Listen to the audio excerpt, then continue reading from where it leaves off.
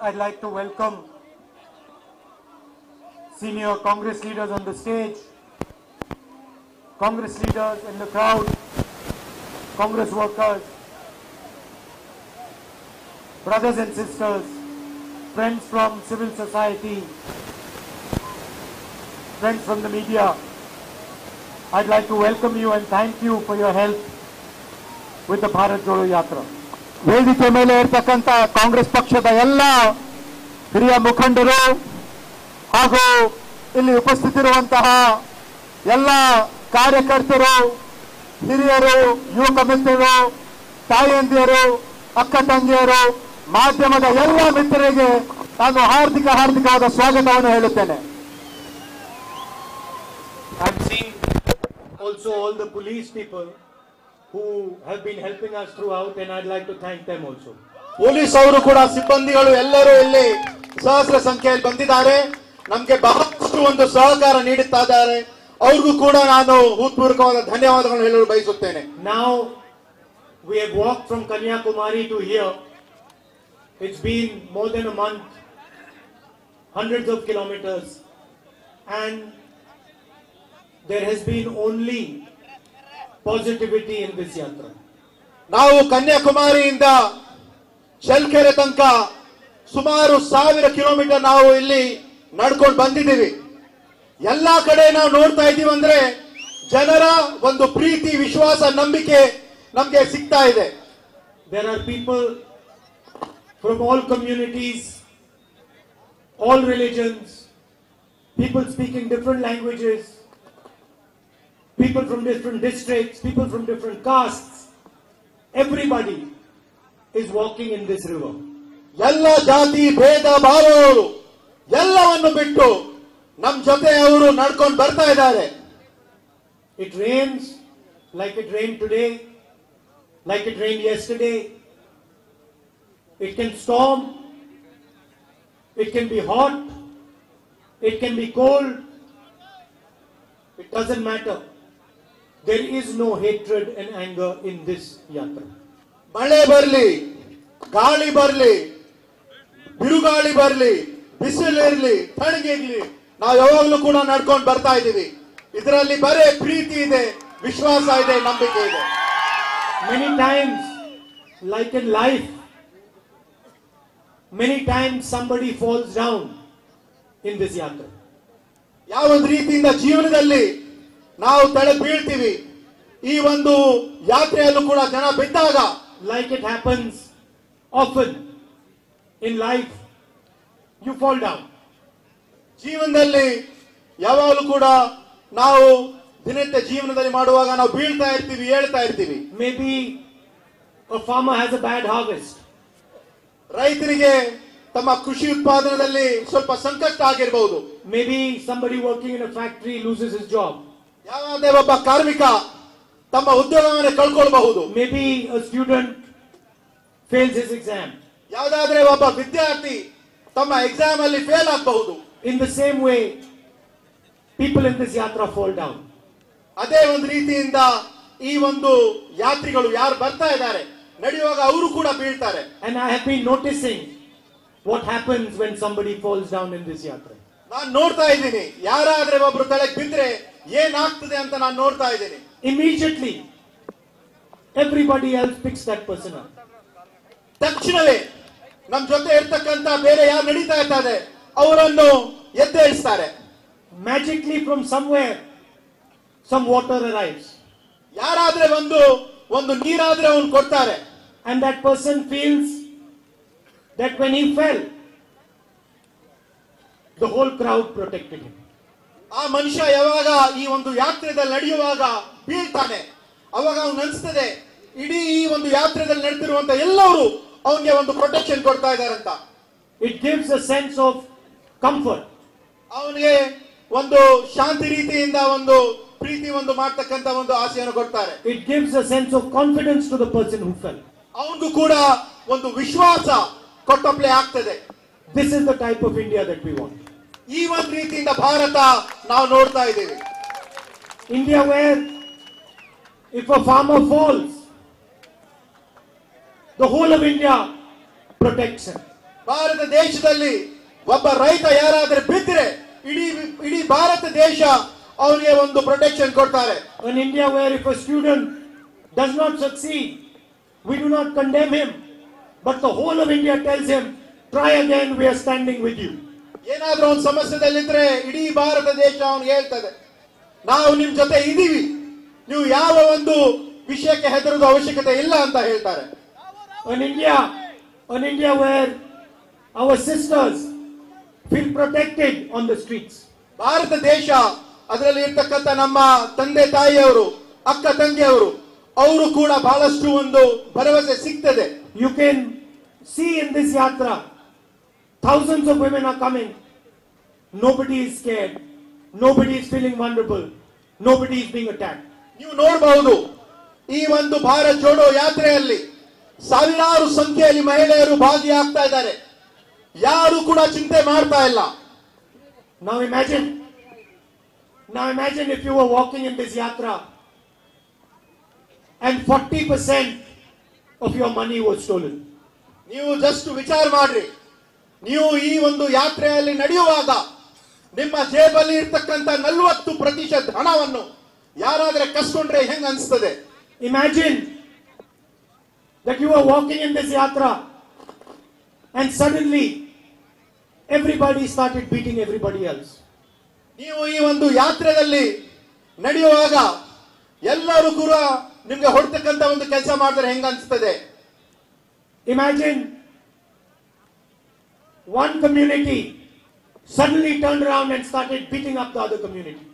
ಒಂದು ಜಾತಿ ಒಂದೇ ಸತಿ ತಿರ್ಕೊಂಡು ಇನ್ನೊಂದು ಕಮ್ಯುನಿಟಿ ಹೊಡೆಯಕ್ಕೆ ಪ್ರಾರಂಭ ಮಾಡಿದ್ರೆ ನಿಮ್ಗೆ ಹೆಂಗ ಅನಿಸ್ತದೆ? Imagine if somebody in this yatra suddenly said, nobody is allowed to speak Kannada.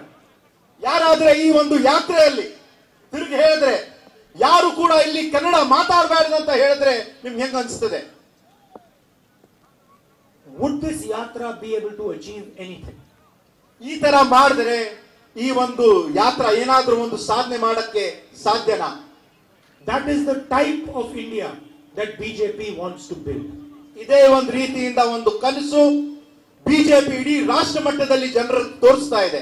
An angry and hateful India. ಒಂದು ದ್ವೇಷ ಭಾವನೆ ಇರ್ತಕ್ಕಂತ ಒಂದು ಭಾರತ ದೇಶ ಈ ಒಂದು ಬಿಜೆಪಿ ಸರ್ಕಾರ ಎಲ್ಲರೂ ತೋರಿಸ್ತಾ ಇದೆ. I've read many times some of their leaders saying that women get raped because of how they dress.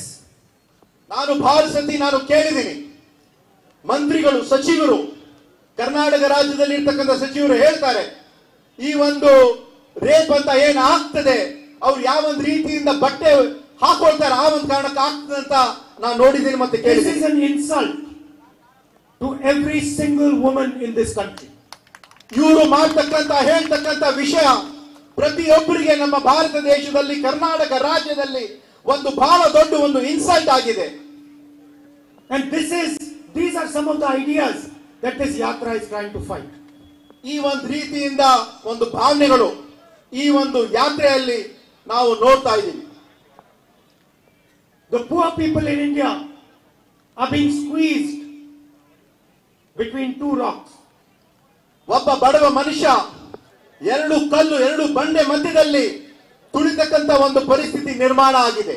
On one side is unemployment. ಒಂದ್ ಕಡೆ ನಿರುದ್ಯೋಗ ಇದೆ. And on the other side is price rise. ಇನ್ನೊಂದ್ ಕಡೆ ಬೆಲೆ ಏರಿಕೆ ಇದೆ. You need employment and you need lower prices. ನಿಮ್ಗೆ ಕಡಿಮೆ ದರ ಅವಶ್ಯಕತೆ ಇದೆ. Farmer after farmer has spoken to me on this road. ರೈತರಾಗ್ಲಿ ಎಲ್ಲ ರೈತರು ಈ ವಿಷಯ ಬಗ್ಗೆ ನನ್ನ ಜೊತೆ ಸಮಾಲೋಚನೆ ಮಾಡಿದ್ದಾರೆ, ನನ್ನ ಜೊತೆ ಮಾತಾಡಿದ್ದಾರೆ. And I asked them, please explain to me the economics of your farm. ಅವ್ರು ಯಾವಾಗ್ಲೂ ಹೇಳ್ತಾರೆ, ಈ ಒಂದು ರೈತರು ಯಾವ ಒಂದು ರೀತಿಯಿಂದ ತಾವು ಮಾಡ್ತಾ ಇದ್ದೀರಾ ಅಂತ ನಾನು ಕೇಳಿ ಮಾತಾಡ್ತಾ ಇರ್ತಾರೆ. I asked them, how much do you pay for your fertilizers, for your implements, for your other inputs?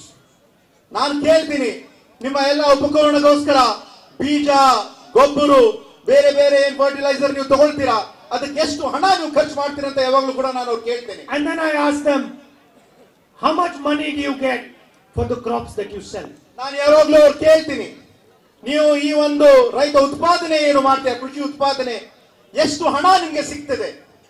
And I have not met one farmer in Karnataka till now. I have not met one farmer in Karnataka till now who is making a profit. ನಾನು ಇವಾಗ ತನಕ ಒಬ್ಬ ರೈತನು ಕೂಡ ಕರ್ನಾಟಕ ರಾಜ್ಯದಲ್ಲಿ ನೋಡಿಲ್ಲ ಯಾರು ಒಬ್ಬ ಹಣ ಮಾಡ್ತಾ ಇದ್ದಾನಂತ ಯಾರು ಕೂಡ ಒಬ್ಬ ಹೇಳಿಲ್ಲ. Every single one of them, every single one of them, the maths does not add up. ಪ್ರತಿಯೊಬ್ಬರು ನನಗೆ ಹೇಳಿದ್ದಾರೆ, ನಾವು ಏನ್ ಮಾಡಿದ್ರು ಕೂಡ ನಾವು ಸಂಕಷ್ಟದಲ್ಲೇ ಇರ್ತೀವಿ, ಸರ್ಕಾರ ಕಡೆಯಿಂದ ಎಲ್ಲರ ಕಡೆಯಿಂದ ಯಾವುದೋ ಒಂದು ರೀತಿಯಿಂದ ಸಹಕಾರ ಸಿಗಲ್ಲ. I asked one of the farmers who I was talking to, I said, do you add? He said to me, I said, who does labor on your farm? He says, my family members. ನಾನು ಒಬ್ಬ ರೈತನ ಕೇಳ್ತೀನಿ, ನಿಮ್ದು ಗಳೆ ಯಾರು ಹೊಡಿತಾರೆ? ಅವ್ರು ಹೇಳ್ತಾರೆ, ನಾವು ಬೇರೆ ಯಾರಿಗೂ ಇಡಲ್ಲ, ನಮ್ಮ ಕುಟುಂಬದವರಿಗೆ ನಾವು ಗಳೆ ಹೊಡೆಯಕ್ಕೆ ನಾವು ಮಾಡ್ತೀವಿ. I said, do you add the cost of their labor? ನಾನು ಅವ್ರು ಕೇಳ್ತೀನಿ, ಅವ್ರಿಗೆ ಏನ್ ಕೂಲಿ ಕೊಡ್ಬೇಕಾಗ್ತದೆ ನಿಮ್ಮ ಕುಟುಂಬದವರಿಗೆ? He says, ಅದು no. ನೀವು ಕೊಡ್ತೀರಾ? He says, no, I don't. ಇಲ್ಲ, ಅವರು ನಾನು ಕೊಡಲ್ಲ ಅಂತ ಹೇಳ್ತಾರೆ. The point I'm making to you is, agriculture in Karnataka and in the rest of India cannot do without the support of government. ನಾನು ಏನ್ ವಿಷಯ ನಿಮಗೆ ತಿಳಿಸ್ಬೇಕಂತ ಮಾಡಿದ್ದೀನಿ ಅಂದ್ರೆ, ಕೃಷಿಕರು ಸರ್ಕಾರದ ಒಂದು ಸಹಾಯದಿಂದ ಯಾವಾಗ್ಲೂ ಕೂಡ ಹಣ ಮಾಡಕ್ಕೆ ಸಾಧ್ಯನೇ ಇಲ್ಲ ಅಂತ ನಾನು We can keep making excuses, but the truth is agriculture requires support of the government of India and the government of Karnataka. ನೀವು ಬಹಳಷ್ಟು ವಿಷಯ ಮಾಡಬಹುದು, ನೀವು ಟಿವಿಯಲ್ಲಿ ಬಂದು ಬಹಳಷ್ಟು ಮಾತು ಹೇಳಬಹುದು ಪ್ರಧಾನಮಂತ್ರಿಗಳಾಗಿ, ಆದ್ರೆ ಸರ್ಕಾರ ಕಡೆಯಿಂದ ಸಹಾಯ ಮಾಡಿಲ್ಲ ಅಂದ್ರೆ ಒಬ್ಬ ರೈತನಿಗೆ ಸಹಾಯ ಮಾಡಕ್ ಸಾಧ್ಯನೇ ಇಲ್ಲ. For the first time in India's history, farmers are paying GST. ಮೊದಲ ಬಾರಿಗೆ ಒಬ್ಬ ಬಡವ ರೈತ ಜಿಎಸ್ಟಿನೂ ಕೂಡ ಕೊಡ್ತಾ ಇದ್ದಾನೆ. They pay GST on fertilizer. ಅವರು ಫರ್ಟಿಲೈಸರ್ಸ್ ಅಲ್ಲಿ ಜಿಎಸ್ಟಿ ಕೊಡ್ತಾರೆ, ಗೊಬ್ಬರ ಮೇಲೆ. They pay GST on their implements. ಅವರು ತಮ್ಮ ಉಪಕರಣಗಳ ರೈತ ಉಪಕರಣಗಳ ಮೇಲೂ ಕೂಡ ಜಿಎಸ್ಟಿ ಕಟ್ತಾರೆ. And the government of Karnataka has to understand, and frankly, the future Congress government of Karnataka has to understand that farmers have to be supported and protected. Karnataka ರಾಜ್ಯದ ಇವಾಗಿರ್ತಕ್ಕಂಥ ಸರ್ಕಾರ ತಿಳ್ಕೊಳ್ಬೇಕು, ಹಾಗೂ ಮುಂದೆ 2023ರಲ್ಲಿ ಬರ್ತಕ್ಕಂಥ ಸರ್ಕಾರ ಕೂಡ ತಿಳ್ಕೊಳ್ಬೇಕು. ಒಬ್ಬ ರೈತರಿಗೂ ಕೂಡ ಕಾಂಗ್ರೆಸ್ ಸರ್ಕಾರ 23ರಲ್ಲಿ ಬರ್ತಕ್ಕಂಥ ಕಾಂಗ್ರೆಸ್ ಸರ್ಕಾರನೂ ಕೂಡ ರೈತರ ಪರವಾಗಿ ಇರಬೇಕು, ರೈತರಿಗೋಸ್ಕರ ಕೆಲಸ ಮಾಡಬೇಕು. Instead of helping the farmer, instead of helping the small businessman, instead of helping the laborer, the BJP government in Karnataka is stealing from the farmer, from the laborer, from the small businessman. ಬಡವರಿಗೆ, ರೈತರಿಗೆ, ಕೂಲಿ ಕಾರ್ಮಿಕರಿಗೆ, ಸಣ್ಣ ಬೀದಿ ವ್ಯಾಪಾರಿಗೆ ಅವರು ಸಹಕಾರ ಮಾಡೋದನ್ನು ಬಿಟ್ಟು ಕೇವಲ ಉದ್ಯೋಗಪತಿಗಳನ್ನು 2-3 ಜನರಿಗೆ ಭಾರತ ದೇಶದಲ್ಲಿ ಅವರು ಅನುಕೂಲ ಮಾಡಿಕೊಡ್ತಾ ಇದ್ದಾರೆ. A BJP MP has said that the post of Chief Minister of Karnataka can be bought for 2,500 crores. ಒಬ್ಬ ಭಾರತೀಯ ಜನತಾ ಪಾರ್ಟಿಯ ಲೋಕಸಭಾ ಸದಸ್ಯ ಹೇಳಿದ್ದಾನೆ, ಯಾರಾದ್ರೆ ಕರ್ನಾಟಕ ರಾಜ್ಯದ ಮುಖ್ಯಮಂತ್ರಿ ಆಗ್ಬೇಕಂದ್ರೆ ಅವನಿಗೆ ಯಾವುದು ಅರ್ಹತೆ ಅವಶ್ಯಕತೆ ಇಲ್ಲ, 2,500 ಕೋಟಿ ರೂಪಾಯಿ ಕೊಡಬೇಕು, ಅವನು ಕರ್ನಾಟಕ ರಾಜ್ಯ ಮುಖ್ಯಮಂತ್ರಿ ಆಗಕ್ಕೆ ಸಾಧ್ಯ ಅಂತ ಬಿಜೆಪಿ ಒಬ್ಬ ಲೋಕಸಭಾ ಸದಸ್ಯ ಹೇಳಿದ್ದಾನೆ. Why did Santosh Patil commit suicide? ಯಾಕೆ ಸಂತೋಷ್ ಪಾಟೀಲ್ ಅಂತ ಒಬ್ಬ ಬಿಜೆಪಿ ಕಾರ್ಯಕರ್ತ ಆತ್ಮಹತ್ಯೆ ಮಾಡಿಕೊಂಡಿದ್ದಾನೆ? Why was Yedurappa ji forced to resign? ಯಾಕೆ ಯಡಿಯೂರಪ್ಪ ಅವರು ಕರ್ನಾಟಕ ರಾಜ್ಯದ ಮುಖ್ಯಮಂತ್ರಿಯಾಗಿ ರಾಜೀನಾಮೆ ಕೊಡ್ತಕ್ಕಂತ ಪರಿಸ್ಥಿತಿ ಉದ್ಭವ ಆಯಿತು? Why did Ishwarappa resign? ಯಾವ ಕಾರಣಕ್ಕೆ ಈಶ್ವರಪ್ಪ ಅವರು ಕೂಡ ರಾಜೀನಾಮೆ ಕೊಟ್ಟರು? Why are BJP MLAs themselves calling the government the most corrupt government? ಯಾಕೆ ಬಿಜೆಪಿ ಇರ್ತಕ್ಕಂಥ ಶಾಸಕರೇ ಅವರೇ ಹೇಳ್ತಾ ಇದ್ದಾರೆ ಇಂತಹ ಒಂದು ಭ್ರಷ್ಟ ಸರ್ಕಾರ ನಾವು ನೋಡಿಲ್ಲ ಅಂತ ಅವರೇ ಖುದ್ದಾಗಿ ಬಿಜೆಪಿ ಪಕ್ಷದ ಬಗ್ಗೆ ಹೇಳ್ತಾ ಇದ್ದಾರೆ. Why did the Association of Contractors write to the Prime Minister of India? ಯಾಕೆ ಇಡೀ ಭಾರತ ರಾಷ್ಟ್ರದ ಇತಿಹಾಸದಲ್ಲಿ ಒಬ್ಬ ಗುತ್ತೇದಾರರ ಒಂದು ಸಂಘ ಈ ತರ ಒಂದು ಅಪಾದನೆಯನ್ನು ಮಾಡಿದ್ದಾರೆ? And why did the Prime Minister of India not respond to them? ಯಾವ ಕಾರಣಕ್ಕೆ ಭಾರತ ದೇಶದ ಪ್ರಧಾನಮಂತ್ರಿ ಮಾತು ಬಿಟ್ಟಂತ ಒಂದು ವಿಷಯನೂ ಕೂಡ ಹೇಳಿಲ್ಲ? Because the Karnataka government steals from your pocket every single day.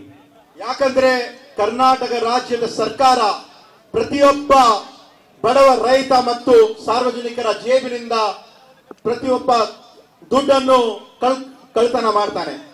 Police inspectors posts are sold for 80 lakh rupees. ಇವತ್ತು PSI ಸ್ಕ್ಯಾಮ್ ಅಂತ ತಾವೆಲ್ಲರೂ ಕೂಡ ಕೇಳಿದಿರಿ. ಒಂದು ಪೊಲೀಸ್ ಇನ್ಸ್ಪೆಕ್ಟರ್ ಪೋಸ್ಟ್ ಸುಮಾರು 80 ಲಕ್ಷಕ್ಕೆ ಅವರು ಮಾರ್ತಾ ಇದ್ದಾರೆ. There's a scam in engineering posts. ಮತ್ತೆ ಇಂಜಿನಿಯರ್ ಆಗ್ಬೇಕಂದ್ರೆ ಒಂದು ಪೋಸ್ಟ್ ಸಿಗ್ಬೇಕಂದ್ರು ಅದರಲ್ಲೂ ಕೂಡ ಒಂದು ದೊಡ್ಡ ಸ್ಕ್ಯಾಮ್ ಇದೆ. And at the same time 2.5 lakh government jobs are lying vacant. ಮತ್ತು ಇಂತಹ ಒಂದು ಪರಿಸ್ಥಿತಿಯಲ್ಲಿ 2.5 ಲಕ್ಷ ಸರ್ಕಾರದ ಒಂದು ಪೋಸ್ಟ್ ಇನ್ನ ಖಾಲಿ ಇದೆ. These are the issues that the Bharat Jodo Yatra is raising. ಈ ಎಲ್ಲ ವಿಷಯಗಳ ಬಗ್ಗೆ ಭಾರತ್ ಜೋಡೋ ಯಾತ್ರದಲ್ಲಿ ನಾವು ಪ್ರಸ್ತಾಪ ಮಾಡ್ತಾ ಇದ್ದೀವಿ. And there is nothing wrong with your spirit. ನೀವು ಮಾಡ್ತಕ್ಕಂತ ನಿಮ್ಮ ಒಂದು ಸ್ಪಿರಿಟ್, ಒಂದು ಉತ್ಸಾಹ ಏನಿದೆ ಅದರಲ್ಲಿ ಏನು ತಪ್ಪಿಲ್ಲ. You are without doubt among the most capable people in this country. ತಾವು ಎಲ್ಲರೂ ಕೂಡ ಬಹಳ ಒಳ್ಳೆ ರೀತಿಯಿಂದ ತಾವು ಕೆಲಸ ಮಾಡಬಹುದು. Today I met some women from your state. ಇವತ್ತು ಕೆಲವು ಹೆಣ್ಮಕ್ಳುಗಳನ್ನು ನಾನು ಕರ್ನಾಟಕ ರಾಜ್ಯದಿಂದ ನಾವು ಇಲ್ಲಿಂದ ಬಂದಿರೋ ಹೆಣ್ಮಕ್ಳಿಗೆ ನಾನು ಭೇಟಿಯಾಗಿದ್ದೆ. I met a woman who had no arms. ನಾನು ಒಬ್ಬ ಹೆಣ್ಮಗಳು, ಅವಳಿಗೆ ಕೈನೇ ಇರಲಿಲ್ಲ, ಅವಳು ಕೂಡ ನಾನು ಭೇಟಿಯಾಗಿ ಮಾತಾಡಿದೆ. And when I first saw her, I thought to myself, what a difficult life she must have. ಆ ಒಂದು ಹೆಣ್ಮಕ್ಳಿಗೆ ಕೈ ಇರಲಿಲ್ಲ, ಅವ್ರನ್ನ ನೋಡಿದ ತಕ್ಷಣ ನಾನು ಅನ್ಕೊಂಡೆ ಯಾವ ಒಂದು ರೀತಿಯಿಂದ ಅವರ ಜೀವನ ಇರಬಹುದು. I was thinking to myself while I was looking at her, how does she put on her shirt? ನಾನು ವಿಚಾರ ಮಾಡ್ತಾ ಇದ್ದೆ, ಅವ್ರ ಹತ್ರ ಕೈ ಇಲ್ಲ ಅಂದ್ರೆ ಅವರು ಬಟ್ಟೆ ಯಾವ ಒಂದು ರೀತಿಯಿಂದ ಹಾಕೊಳ್ತಾಳೆ ಅಂತ. How does she put on her shoes? ತಮ್ಮ ಒಂದು ಬೂಟ್ ಎಲ್ಲ ಯಾವ ಒಂದು ರೀತಿಯಿಂದ ಹಾಕೊಳ್ತಾಳೆ ಅಂತ ನಾನು ವಿಚಾರ ಮಾಡ್ತಾ ಇದ್ದೆ. These questions were in my mind. ಈ ವಿಷಯಗಳೆಲ್ಲ ಬಗ್ಗೆ ನಾನು ವಿಚಾರ ಮಾಡ್ತಾ ಇದ್ದೆ. Then she suddenly told me she was a teacher. ಆಮೇಲೆ ನಾನು ನೀವು ಏನ್ ಮಾಡ್ತಿದ್ದೀರಿ ಅಂತ ನಾನು ಕೇಳಿದಾಗ ಅವ್ರು ಹೇಳಿದ್ರು, ಇಲ್ಲ ನಾನು ಒಬ್ಬ ಟೀಚರ್ ಇದ್ದೀನಿ ಅಂತ ಹೇಳಿದ್ರು, ಶಿಕ್ಷಕಿ ಇದೆ ಅಂತ ಹೇಳಿದ್ರು. Immediately the question came to my mind. If she's a teacher, she must have passed exams.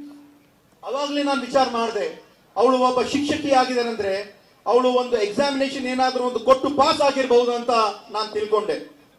And then the question came, how can she have written an exam if she does not have hands? ಅವಾಗ ನಾನು ವಿಚಾರ ಮಾಡಿದೆ, ಅವಳು ಒಂದು examination ನಲ್ಲಿ pass ಆಗ್ಬೇಕಂದ್ರೆ exam ಕೊಡುವಾಗ ಕೈ ಇಲ್ಲ ಅಂದ್ರೆ ಹೆಂಗ್ ಬರ್ದಿದ್ದಾಳೆ ಅಂತ ನಾನು ವಿಚಾರ ಮಾಡಿದೆ. So I asked her, I said, did you pass an exam to become a teacher? ನಾನು ಅವಾಗ ಅವಳಿಗೆ ಒಂದು ಪ್ರಶ್ನೆ ಮಾಡಿದೆ, ನೀವು ಟೀಚರ್ ಆಗ್ಬೇಕಂದ್ರೆ ಒಬ್ಬ ಶಿಕ್ಷಕಿ ಆಗ್ಬೇಕಂದ್ರೆ ಎಕ್ಸಾಮ್ ಅಲ್ಲಿ ಏನ್ ಪಾಸ್ ಆಗಿದ್ದೀರಿ ಅಂತ ಕೇಳಿದೆ ನಾನು. I thought maybe she sat in the examination hall and dictated her exam to somebody who wrote it. ನಾನು ವಿಚಾರ ಮಾಡಿದೆ, ಬಹುಶಃ ಅವಳು ಎಕ್ಸಾಮಿನೇಷನ್ ಅಲ್ಲಿ ಹಾಲ್ ಅಲ್ಲಿ ಹೋಗಿ ಯಾರಿಗಾದ್ರೆ ತಮ್ಮ ಉತ್ತರಗಳನ್ನು ಹೇಳಿರಬಹುದು ಮತ್ತೆ ಬೇರೆಯವರು ಬರ್ತಿದ್ದಾರೆ ಅಂತ ನಾನು ವಿಚಾರ ಮಾಡಿದೆ. I didn't want to make her feel bad, so I was uncomfortable to ask this question. ನಾನು ಅದಕ್ಕೆ ಅವಳಿಗೆ ಅವರು ತಪ್ಪು ತಿಳ್ಕೊಳ್ಳಕೂಡದು ಅಂತ ನಾನು ಅವ್ರಿಗೆ ಈ ಒಂದು ಪ್ರಶ್ನೆ ಯಾವ ರೀತಿಯಿಂದ ಕೇಳಬೇಕಂತ ವಿಚಾರ ಮಾಡಿದೆ. And then suddenly she took out a piece of paper, she put it on the floor and she wrote with her foot. ಅವಾಗಲೇನೆ ಅವರು ಹೆಂಗ ಎಕ್ಸಾಮ್ ಬರ್ದಿದ್ದಾರೆ ಅಂತ ನಾನು ಕೇಳಿದಾಗ ಒಂದು ಪುಸ್ತಕವನ್ನು ತೆಗೆದು ತಮ್ಮ ಕಾಲಿಂದ ಅವಳು ಬರೆದಿ ತೋರಿಸಿದ್ಲು ನನಗೆ. I thought, no, I didn't. I was looking from far. So I thought, she's just writing 1 or 2 letters. ನಾನು ದೂರಿಂದ ನೋಡಿದೆ, ನಾನೇನ್ ತಿಳ್ಕೊಂಡೆ ಒಂದೆರಡು ಆಲ್ಫಾಬೆಟ್ಸ್, ಒಂದು ಲೆಟರ್ಸ್, ಅಕ್ಷರಗಳು ಬರೆದಿರ್ತಾರಂತ ನಾನು ತಿಳ್ಕೊಂಡೆ. But she kept writing. She was not stopping. ಆದ್ರೆ ಅವರು ಕಂಟಿನ್ಯೂ ಅವರು ನಾವು ಯಾವ ಒಂದು ರೀತಿಯಿಂದ ಬರೀತೀವಿ ಅವಳು ಕೂಡ ಅದೇ ಒಂದು ರೀತಿಯಿಂದ ತಮ್ಮ ಕಾಲಿನಿಂದ ಬರಿತಾ ಇದ್ಲು. So then I got up from my chair and I went and looked what she's doing. ನಾನು ಅವಾಗ ಸ್ವಲ್ಪ ಹತ್ರ ಹೋಗಿ ನಾನು ನೋಡಿದೆ ಅವಳು ಏನ್ ಬರಿತಾ ಇದ್ದಾಳಂತ. And she was writing in the most beautiful handwriting I have seen. ಅವಳು ಬಹಳ ಒಂದು ಸುಂದರಾದ ಒಂದು ಅಕ್ಷರದಿಂದ ತಮ್ಮ ಕಾಲಿಂದ ಪುಸ್ತಕದಲ್ಲಿ ಬರಿತಾ ಇದ್ಲು. But that is not the impressive thing. That is not the impressive thing. ಆದ್ರೆ ಅದನ್ನು ನೋಡಿ ನಾನು ಇಂಪ್ರೆಸ್ ಆಗಿಲ್ಲ, ಆಶ್ಚರ್ಯ ಆಗಿಲ್ಲ. Because it did not stop there. ಆದ್ರೆ ಅಲ್ಲಿ ಅದು ನಿಲ್ಲಿಲ್ಲ. I said to her, it must have been so difficult for you to learn to write with your foot. ನಾನು ಅವಾಗ ಅವಳು ಕೇಳಿದೆ, ನೀವು ಕಾಲಿಂದ ಬರಿಬೇಕಂದ್ರೆ ಬಹಳ ಕಷ್ಟ ಪಡ್ಕೊಂಡಿರ್ಬೋದಲ್ಲ ಅಂತ ಕೇಳಿದೆ ನಾನು. And I said, in the exam, did they give you more time? ನೀವು ಎಕ್ಸಾಮ್ ಬರ್ದಾಗ ನಿಮ್ಗೆ ಬೇರೆಯವ್ರಿಗಿಂತ ಹೆಚ್ಚು ಸಮಯ ಕೊಟ್ರ ಅಂತ ನಾನು ಕೇಳಿದೆ. To compensate for this disability. ನಿಮ್ಗೆ ಬೇರೆಯವರು ಕೈಯಿಂದ ಬರೆದ್ರೆ ನಮ್ಗೆ ನಿಮ್ಗೆಲ್ಲರಿಗೂ 2-3 ತಾಸು ಕೊಡ್ತಾರೆ, ಆದ್ರೆ ಅವರು ಕಾಲಿಂದ ಬರಿಬೇಕಂದ್ರೆ ಹೆಚ್ಚು ಸಮಯ ಆಗ್ತದೆ, ನಿಮ್ಗೆ ಬಹಳ ಸಮಯ ಕೊಟ್ರ ಅಂತ ನಾನು ಕೇಳಿದೆ. Or did they give you some extra marks? ಇಲ್ಲಾಂದ್ರೆ ನಿಮ್ಗೆ ಏನಾದ್ರೂ ಎಕ್ಸ್ಟ್ರಾ ಮಾರ್ಕ್ಸ್ ಕೊಟ್ರ ಅಂತ ನಾನು ಕೇಳಿದೆ. She says, they did not give me extra time, they did not give me extra marks, and I don't want extra time or extra marks. ಆದ್ರೆ ನಾನು ಅವ್ರಿಗೆ ಕೇಳಿದೆ, ನನಗೆ ಅವರು ಎಕ್ಸ್ಟ್ರಾ ಟೈಮ್ ಕೊಟ್ಟು ಸಮಯನೂ ಕೊಟ್ಟಿಲ್ಲ ಮತ್ತೆ ಎಕ್ಸ್ಟ್ರಾ ಮಾರ್ಕ್ಸ್ ಕೊಟ್ಟಿಲ್ಲ, ಮತ್ತೆ ನನಗೆ ಎಕ್ಸ್ಟ್ರಾ ಸಮಯ ಮತ್ತು ಮಾರ್ಕ್ಸ್ ಎರಡೂ ಬೇಕಿಲ್ಲ ಅಂತ ಅವಳು ಹೇಳಿದ್ಲು. This is Karnataka. ಇದೇ ಕರ್ನಾಟಕ ರಾಜ್ಯದ ಒಂದು ಸಂಸ್ಕೃತಿ. And the government of Karnataka has stolen from that woman. ಮತ್ತೆ ಕರ್ನಾಟಕ ರಾಜ್ಯದ ಸರ್ಕಾರ ಆ ಒಬ್ಬ ಹೆಣ್ಮಗಳ ಕಡೆಯಿಂದ ಕಳ್ಳತನ ಮಾಡಿದ್ದಾರೆ. And continues to steal from millions and millions of women and men like her. ಇದೇ ಒಂದು ರೀತಿಯಿಂದ ಕೋಟ್ಯಾಂತರ ಲಕ್ಷಾಂತರ ಜನರಿಂದ ಅವರು ಹಣವನ್ನು ಇದೇ ಒಂದು ರೀತಿಯಿಂದ ವಸೂಲಿ ಮಾಡ್ತಾರೆ, ಕಳ್ಳತನ ಮಾಡ್ತಾರೆ. And I think it is completely unjust. ಮತ್ತೆ ನಾನು ಇದು ಕಂಪ್ಲೀಟ್ಲಿ ಅನ್ಯಾಯ ಆಗಿದೆ ಅಂತ ನಾನು ತಿಳ್ಕೊಳ್ತೇನೆ. I am walking with you. ನಾನು ನಿಮ್ ಜೊತೆ ಎಲ್ಲ ನಡ್ಕೊಂಡು ಬರ್ತಾ ಇದ್ದೀನಿ. And I'm learning from you. ಮತ್ತೆ ನಿಮ್ಗೆಲ್ಲರಿಂದ ನಾವು ಕಲಿತಾ ಇದ್ದೀನಿ. I'm learning from all of you. ನಾನು ಪ್ರತಿಯೊಬ್ಬರ ಕಡೆಯಿಂದ ಏನಾದ್ರೂ ಒಂದು ಸಣ್ಣ ವಿಷಯ ನಾನು ಕಲಿತಾ ಇದ್ದೀನಿ. We walk for 6, 7, 8 hours. ನಾವು ದಿನನಿತ್ಯ 6, 7, 8 ತಾಸು ನಡ್ಕೊಂಡು ಬರ್ತೀವಿ. And during that time we do not talk. ಆ ಸಮಯದಲ್ಲಿ ನಾವೇನ್ ಮಾತಾಡಲ್ಲ, we just listen. ಕೇವಲ ನಾನು ಅಲ್ಲಿ ಇರ್ತಕ್ಕಂತ ಏನೇನು ತಾವು ಹೇಳ್ತೀರಾ ಅದು ಕೇಳ್ತಾ ಇರ್ತೀನಿ. We listen to farmers, ನಾವು ರೈತರು ಕೇಳ್ತೀವಿ, businessmen, ಉದ್ಯೋಗಿಯವರ ನಾವು ಕೇಳ್ತೀವಿ, unemployed youngsters, ನಿರುದ್ಯೋಗಿಯವರ ಕಡೆಯಿಂದ ನಾನು ಕೇಳ್ತೀನಿ, women, ಹೆಣ್ಮಕ್ಳ ಕಡೆಯಿಂದ ನಾನು ಮಾತು ಕೇಳ್ತೀನಿ, older people, ಹಿರಿಯರ ಕಡೆಯಿಂದ ನಾನು ಮಾತು ಕೇಳ್ತೀನಿ. and after 7, 8 hours of listening and learning from you, we speak to you in the evening for 15, 20 minutes. 7-8 ತಾಸು ನಾವು ನಮ್ಮ ಕಾಲ್ನಡೆ ಮಾಡಿದ ನಂತರ ಪ್ರತಿಯೊಬ್ಬರ ವಿಷಯಗಳು ನಾವು ತಿಳ್ಕೊಂಡಾದ್ಮೇಲೆ ಕೇವಲ ಒಂದು 10 ರಿಂದ 15 ನಿಮಿಷ ನಾವು ನಿಮ್ಗೆ ಉದ್ದೇಶಿಸಿ ಮಾತಾಡ್ತೀವಿ. And every day you are helping us with your energy, you are helping us with your wisdom. ನಾನು ನೀವೆಲ್ಲರೂ ಏನ್ ಮಾತು ಹೇಳ್ತೀರಾ ಅದರಿಂದ ನನಗೆ ಬಹಳ ಒಂದು ಸಹಕಾರ ಮತ್ತು ಸಹಾಯ ಆಗ್ತಾ ಇದೆ. So I'd like to thank all of you for your effort, for your help, for your love and affection. ನಾನು ತಮ್ಮೆಲ್ಲರ ಒಂದು ಸಹಕಾರ ಸಹಯೋಗಕ್ಕೆ ಹಾರ್ದಿಕವಾದ ಧನ್ಯವಾದಗಳನ್ನು ಹೇಳ್ತೇನೆ. It is an honor for me to be walking on these streets. ನಿಮ್ ಜೊತೆ ನಾನು ನಡ್ಕೊಂಡು ಹೋಗ್ತಾ ಇದ್ದೀನಿ ಅಂದ್ರೆ ಇದು ನನ್ನ ಅದೃಷ್ಟ ಅಂತ ನಾನು ಅನ್ಕೊಂಡಿದ್ದೀನಿ. Namaskar, thank you.